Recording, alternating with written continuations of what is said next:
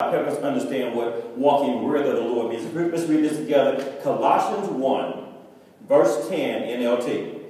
Then the way you live will always honor and please God. Come on now. And your lives will produce every kind of good fruit. All the while you grow as you learn to know God better and better. You know, somebody ought to give God a hand clap of praise right there. That's how we walk worthy of the Lord. How do we do that? That we are looking at ways that we are living in a way that honors God. We're living in a way that pleases God. Now here's the point. We're not trying to please God to be accepted by Him. We've already been accepted, so now we live out what we know. We're not doing things trying to win God's approval. We already have God's approval as believers. And since we have it, we now walk it out. We're not trying to go back and not do something to get God to like us more or love us more. God already loves us. So at this point now, we are trying to go back and live in a way that's going to honor. If Jesus died on the cross, the very least we could do is live a life that honors God. Come on. The very least we could do is live a life that pleases God. The very least we could do. You're talking about that if everybody else in the world was saved except us, Jesus still would have died. And in turn, because of what He sacrificed, the least we could do is honor and please God and produce every kind of good fruit. I love this next part. All the while you're growing as you know God better and better. How many know God better today? Know more about God today than you did last year this time? Yeah, you know God. See, that's why you know God is a good God, because there's no way. I've some folk been through this year. That if this had been 5 years ago, there's no way we would have been able to stand. But now in the midst of it came up there, we not only will stand, we can withstand, because God is a mighty good God. It's about staying here. I know God better. And tomorrow I'm going to know Him better than I do today. And next week I'm going to know Him better than I do this week. Why? Because we grow to learn and know more about Him more and more. Every day with Jesus is better than the day before. If we really recognize we're ready to walk worthy of the Lord. So how do believers then demonstrate that we are walking worthy of the Lord? How do we demonstrate? So very quickly, just to remind us to kind of frame this for us as well, we've been domiciled and reconciled. We talked about domicile before is where you live. It's a dwelling place. But the last part I want us to walk away with here is that for being domiciled, it means it's our permanent abode, your permanent address. It's a permanent, fixed, or principal home or legal residence. So let's talk about the things we already have now that should be permanent in our lives. We should have what? Peace. Permanent peace. Permanent peace. Lord, when you get hold of that peace, you don't want to let it go. Amen, somebody. I'm telling you, there's nothing like having peace. Glory to God. There's nothing like having peace. But not only do we have permanent peace, we also have what? Permanent what? Preparation. Now, what does that mean? That at this point that we are preparing to receive all God promised. So if I'm going to go back here and say, don't pray for it if you're not preparing for it. Yes. At some point, I believe that God has already made provision for it. So now I'm just preparing. Now, somebody may say, well, why don't I see everything manifested that God has in my life? Maybe I haven't prepared for it. But why is it makes as much as some of the fathers want to have a two-seater. If you got 15 kids, you better get a minivan. Yeah, you got to get prepared for what you believe in God for you. And so as I said, permanent preparation. I'm preparing to receive all the grace, and preparing to receive all the favor, and preparing to receive all the blessings that God already has as well. Prepare for what you're praying for. But also we have permanent what? Praise. Then permanent what also? And here's the point right here. Permanent positioning. What are we saying here? That again, we cannot stop God's blessings. We can be out of position to receive His blessings. Yes. We cannot stop God's blessings. We can be out of position to receive what God has promised. Yes. We cannot stop God's blessings. Yes. We can be out of position to receive what God has for us. So if the blessings are here, and I'm over here, it's not like the blessings are not flowing. I'm just out of position to receive it. And God said, He said that I want you to know I'm not mad at you. I'm not angry with you. I just want you to come back and receive everything my blood has come. The blood of Jesus made available to you. Permanent positioning. So we must read this with me, please. Positioning yourself to receive all God has for your life. How many know God has some wonderful things for your life? I said, give God a hand, and you know God has some wonderful things for your life. Our role is to make sure that by being here on Sunday morning, we are positioning ourselves to receive. By studying the Word, we are positioning ourselves to receive. By praying, we are positioning ourselves to receive what God has for us. I just love this. I'm going to spend just a moment here. Let's read this together. Position yourself to allow God to position Himself in your life. Read that again, please. Position yourself to allow God to position Himself in your life. One more time. Position yourself to allow God to position Himself in your life. Now, what does that mean? That means then that we, instead of acting fleshly, we act according to the Father's, what the Father's directed us. That as we are positioned in Him, we don't respond out of emotion. We don't respond out of our feelings. We don't respond according to the world. That because now God is big in us, we respond like He responds. Amen, somebody. So we position ourselves in Him, so He can position ourselves in us, so that He can position Himself in our lives as well. So it's time to get positioned for a transition. So domicile. Next we talk about reconcile. Very quick, I want to skip this and then go back to our primary points for today. Reconciliation simply is restoration to favor. Restoration to favor. Restoration to favor. But I have a few more definitions I want to give to you for your notes as well. So I love this point right here. If you just write down, reconciliation is simply reforming relationships. That's really what reconciliation is. A relationship was good. Something happened. And now it's all horrible. And now what reconciliation is, says we're going to reform what was deformed. We're going to reform. And then make sure now, and I love it, says that now we are reestablishing a good relationship that went bad. That's what restoration is.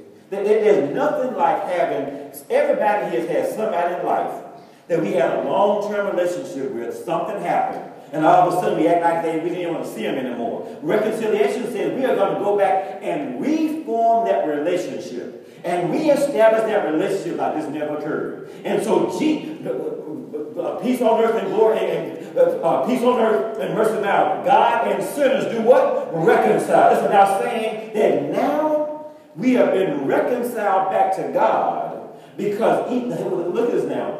In the past, Old Testament, our behavior made our good relationship with God bad. In the past, what we said, what we did, where we went, how we behaved, made our good relationship bad.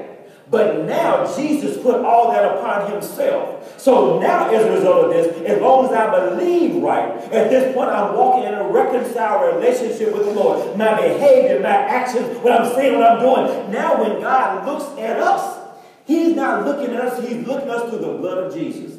I told you all before that I was watching and listening to Dr. Charles Stanley. This is a wonderful communicator of the Word. And he was saying he's into photography. And he had a red object.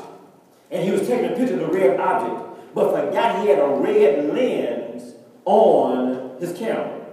So even though this red object was here, he looked through the red lens, and as a result, the object that was red looked white. So if the red represents our sin, God looks us through the red blood of Jesus. He doesn't see our sin anymore, and our shortcomings anymore, and our faults anymore. All He sees now is who we are in Christ Jesus. As a result, He doesn't hold our sin against us, because all of our sin, all of our shortcomings, all of our slips were put on Jesus. So now we are free to love Him and serve Him and worship Him and adore Him. Everything I did wrong was put on that cross. So now I'm free to honor and worship God freely. Too many believers are walking around sin-beaten and sin-driven and sin-conscious. And all we're talking about is sin. Now, Jesus took care of our sin. So now we are free to honor and worship God, to live a life in a manner worthy of the Lord. So there's all the idea about reconciliation, reforming relationships. Reconciliation is an act of agreement after a quarrel. It's a resolution after a dispute here. But here's where it is altogether. I need you to really, at this point, get this in your mind here. Before We got saved. The chair is like our lives. The S represents us. We were at the center, in charge, on the throne of our lives. And here you have over here, y'all have over here, you got Jesus outside. Not even thinking about Jesus. When we got saved, reconciled with God, who is now on the throne of our lives? Now we are living and speaking and addressing lives that are consistent with who we are, walking worthy of the Lord. In other words, we got dethroned when Jesus became Lord of our lives. Glory to God. We got dethroned. We got off the throne. And so now we confess with our mouth that Jesus Christ is Lord, believe in our heart that God raised him from the dead. Now we're able to now go back and live lives that are worthy because he is now on the throne of our lives. So how do we demonstrate that we are walking worthy of the Lord? So from Colossians 1 through 21, I'd like for you, if you would, to write down the word love as an acronym, love. Now I want to go back under each one of these letters.